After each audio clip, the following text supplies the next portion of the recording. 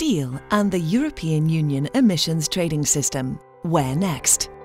Steel's benefits can be seen all around us in stronger, lighter weight motor vehicles, in renewable energy applications, and in helping to create a more efficient society. The European steel industry supports 330,000 jobs and is the most advanced in the world. By 2030, advanced steels could help mitigate as much as 443 million tonnes of CO2 emissions per year. The EU is now working on reforming the emissions trading system.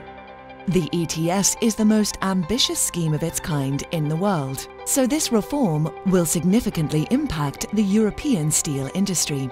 The ETS has to protect climate, industrial competitiveness and jobs.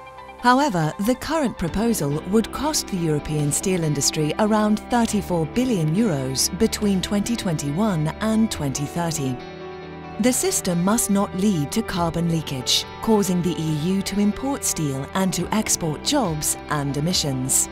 To the contrary, ETS should enable European industries to be competitive and innovative in CO2 reduction. For the steel industry, which is at very high risk of carbon leakage, there should be no additional direct or indirect costs at the level of the best performers.